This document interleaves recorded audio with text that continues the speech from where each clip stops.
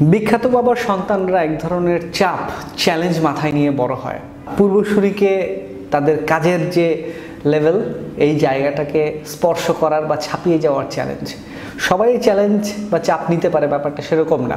ক্রিকেটের সর্বকালের অন্যতম সেরা খেলোয়াড় ডন ব্র্যাডম্যান, অস্ট্রেলিয়ার, তার ছেলে এই যে ব্র্যাডম্যান নামের যে চাপটা, এইটাই নিতে পারে নাই। সে তার নামটাকেই পরিবর্তন করে ফেলছে। নামের ব্র্যাডম্যান অংশটা, যেটা তাদের ফ্যামিলির নেই, এটা সে চেঞ্জ করে ফেলছে। তিন পুরুষের এক ধরনের ঐতিহ্য দেখতে পাবো আমরা। উপেন্দ্র কিশোর রায়, বিখ্যাত শিশু সাহিত্যিক, তার ছেলে সুকুমার রায়, তার ছেলে সত্যজিৎ রায়, প্রত্যেকে তাদের পূর্বসূরিকে ছাপিয়ে গেছেন। আব্বাসউদ্দিন, আমাদের পল্লীগীতির বিখ্যাত শিল্পী, তার সন্তান মুস্তফা জামান আব্বাসী কিংবা ফেরদৌসী রহমান, তারা কিন্তু পিতার যে গৌরবময় যে শিল্পী জীবন, সেই ব্যাপারটিকে ধারণ করেছেন। এই কথাগুলো কেন বললাম? আসলে বললাম কারণ যার লেখা বই নিয়ে এখন কথা বলতে যাচ্ছি, তার নাম মইনুল হাসান সাবের। তিনি আমাদের বিখ্যাত সাহিত্যিক কবি আহসান হাবিবের সন্তান এবং দীর্ঘদিন ধরে মইনুল হাসান সাবের লিখে চলেছেন।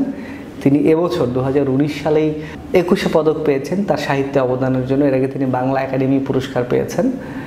তো আমরা এটুকু বলতে পারি যে মইনুল হাসান সাবের তার দীর্ঘদিনের সাহিত্যিক যে ক্যারিয়ার, এই ক্যারিয়ারের ক্ষেত্রে তার পারিবারিক যে ঐতিহ্য, এই ঐতিহ্যকে তিনি ধারণ করতে পুরোপুরি সফল। কিন্তু তিনি নিজে তার লেখার যে বেঞ্চমার্ক ক্রিয়েট করেছেন, সেই জায়গাতে আমি বলবো তিনি সফল। আমরা এখন তার যে বইটি নিয়ে কথা বলতে যাচ্ছি, বইটির নাম মুক্তিযোদ্ধা আব্দুল মালেকের হাসি। এটি একটি গল্পের বই। দুটো বড় গল্প আছে এই বইতে।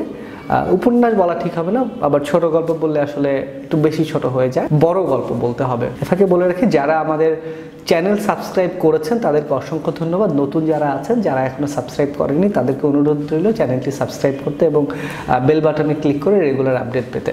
আমার কাছে বইয়ের একটি কপি আছে, আমি দেখাই। বইটি প্রকাশ করেছে কাকলি প্রকাশনী। বইটি প্রথম প্রকাশিত হয়েছিল 1997 সালে। আমার হাতের যে কপিটি আছে, এটি 1997 সালেরই কপি। একই প্রকাশনী বইটি পরবর্তীতেও প্রকাশ করেছে। বইটি আপনারা বিভিন্ন অনলাইন বা বুকশপ, ফিজিক্যাল বুকশপ পেতে পারেন। এমন কিছু লিঙ্ক আমাদের ডিসক্রিপশন বক্সের নিচে পাবেন। কাহিনীটা যদি আমি সংক্ষেপে বলি, প্রথম গল্প। আব্দুল মালেক একজন মুক্তিযোদ্ধা। তিনি মুক্তিযুদ্ধের সময় গুলি খেয়েছিলেন, আহত হয়েছিলেন। তার পেটের মধ্যে একটা দাগ আছে।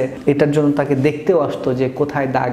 বিভিন্ন জায়গাতে যুদ্ধের পরপর প্রচুর সম্মানিত হয়েছেন। যে এলাকায় তিনি থাকতেন, সে এলাকায় তার আলাদা সম্মান ছিল। এইভাবে তার জীবন কাটে। তিনি বাসা পাল্টান একটা সময়ে। তো বাসা পাল্টানোর পরে তিনি তার চারপাশের এই পরিবর্তনটা টের পান এবং বড় ধরনের ধাক্কা খান। ওই পাড়ার মোড়ের সেলুনের পাশে বসে থাকা বখাটে একদল তার মেয়ে এবং স্ত্রীকে প্রচণ্ডভাবে টিজ করে।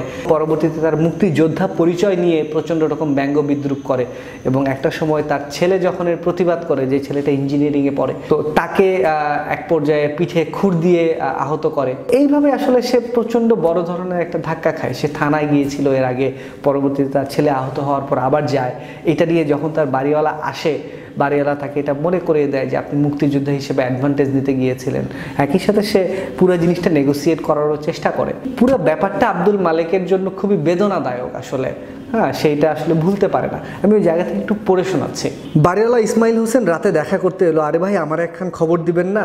তার ছেলেকে যে দিন আহত করা হয় সেদিনের কথা। রাতে আপনাকে খবর দিলে কি হতো? আব্দুল মালেক জানতে চাইলো। আহা, পড়ছি না আমরা? আমার ভাড়াইটার খবর লমু না? তো এরপরে যখন সে একটা নেগোসিয়েট করার চেষ্টা করছে যে আমি ওদেরকে বলে দিব যাতে মিলেমিশে থাকে, এরকম কথা। যাওয়ার আগে সে আবার কি বলছে বাড়িওয়ালা? সে বলছে, থানায় নাকি গেছিলেন? আব্দুল মালেক মাথা দোলালো। বাড়িওয়ালা খুব আন্তরিক গলায় বলল, থানায় আবার গেছিলেন কে? বিতলা পোলাপান তো আরও চেতা যাইব না? আব্দুল মালেক চুপ করে থাকলো। বাড়িওয়ালা হাসলো। থানায় গিয়া নাকি মুক্তিযোদ্ধা পরিচয় দিয়ে আনফেয়ার অ্যাডভান্টেজ লইতে চাইছিলেন? আব্দুল মালেক শুকনো গলায় জিজ্ঞেস করলো, এ কথা কে বললো আপনাকে? বাড়িওয়ালা এবার দাঁত বের করে হাসলো। আমরা হইলাম গিয়া লোকাল, আমরা সব খবরই পাই। আব্দুল মালেক একটু হাসলো। তাও ঠিক। আপনারে কই ভাই, কবে কি করছেন না করছেন সেইটা নিয়ে এখনো পইরা আছেন কে? তো এইভাবে বাড়িওয়ালা তাকে বুঝিয়ে তার সাথে কথা বলে চলে যায়। তো এই যে মুক্তিযুদ্ধ হিসেবে আনফেয়ার অ্যাডভান্টেজ নিতে যাওয়া, এই কথাটা মনে করা, তার মুক্তিযুদ্ধ পরিচয়টাকে এইভাবে দেখায়, এই ব্যাপারটা আব্দুল মালেককে খুব পোড়ায়। এবং সে পরবর্তীতে কথা প্রসঙ্গে তার স্ত্রীর সাথে যখন এটা শেয়ার করে, আব্দুল মালেক বলছে, বাড়িওয়ালা বলল, কবে কি মুক্তিযুদ্ধ করেছি সেটা নিয়ে পড়ে থাকার কোনো মানে হয় না। স্ত্রী বলছে তার, কি আশ্চর্য, তুমি বারবার এসব কথা বলছো কেন? আব্দুল মালেক, আমি কি মুক্তিযুদ্ধ নিয়ে পড়ে আছি বলো? তার স্ত্রী, তুমি কি অন্য কোনো কথা খুঁজে পাচ্ছ না? আব্দুল মালেক বলছে, মুক্তিযুদ্ধ করেছিলাম, এদেশে একটা মুক্তিযুদ্ধ হয়েছিল, এটাও কি ভুলে যেতে হবে? তো এরপর আব্দুল মালেক আবার বাসা পাল্টায়। তো অতদিনে আব্দুল মালেক পরিস্থিতি টের পেয়ে গেছে যে এই দেশে মুক্তিযোদ্ধা পরিচয় খুব গর্বের পরিচয় আর নেই, তাকে তার স্ট্র্যাটেজি পাল্টাতে হবে। তো তখন সে তার স্ট্র্যাটেজি পাল্টায়, তার নিজের, তার পরিবারের সুরক্ষা নিরাপত্তার জন্য পাল্টায়। এবং এটা সাধারণ একটা টুইস্ট। সে যেটা করে, যেহেতু সে যুদ্ধ করেছিল, সম্মুখ সমরে ছিল, অস্ত্র চালানোর অভিজ্ঞতা তার আছে, এই অভিজ্ঞতাটাকেই সে একটু এদিক ওদিক করে উপস্থাপন করে তার নতুন যে বাসস্থান, যে এলাকায়, সে এলাকাতে গিয়ে। তো এটা দারুণভাবে কাজে দেয়। দেখা যাচ্ছে যে এলাকার ছেলেরা তার সামনে সিগারেট কিনছে না, তাকে আলাদা করে সম্মান করছে। একটু টুইস্ট আছে এই জায়গাতে। ব্যাপারটা কিভাবে হয় আমি ওই ডিটেইলসে যাব না। আমার কাছে মনে হচ্ছে লেখকের লেখনী অসাধারণ। বাংলাদেশের সাহিত্য যে জায়গায় দাঁড়িয়ে আছে, এই জায়গাতে লেখক মইনুল হাসান সাহেব তার নিজের যে স্টাইল, তার লেখা নিয়ে তার নিজের সৃষ্টি করা যে বেঞ্চমার্ক, সেই বেঞ্চমার্ক নিয়ে খুব দাপটের সাথে টিকে আছেন। তার একটা প্রমাণ হচ্ছে মুক্তিযোদ্ধা আব্দুল মালেকের হাসি, যেটা স্বাধীনতার প্রায় 25 বছর পরে প্রকাশিত, এবং আজ 50 বছরের মাথায় এসে এই গল্প জীবনযাপনের সামান্য পরিবর্তন ছাড়া আমার কাছে মনে হয় প্রায় একইভাবেই প্রাসঙ্গিক। সবাইকে ধন্যবাদ।